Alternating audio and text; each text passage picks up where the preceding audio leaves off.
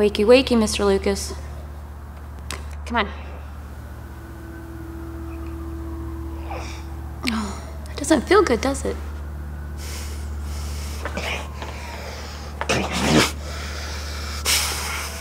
You remember where you were before you got here? You were at the bar. Like my sister Stephanie was. The night that you put Rohypnol in her drink. The night that you dragged her to your apartment. The night that you and your friends used her body however you saw fit and left her in that ditch for no one to find.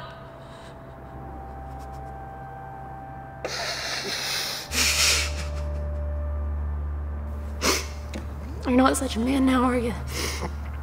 Mm-mm. You never were. Just some loser who couldn't get laid.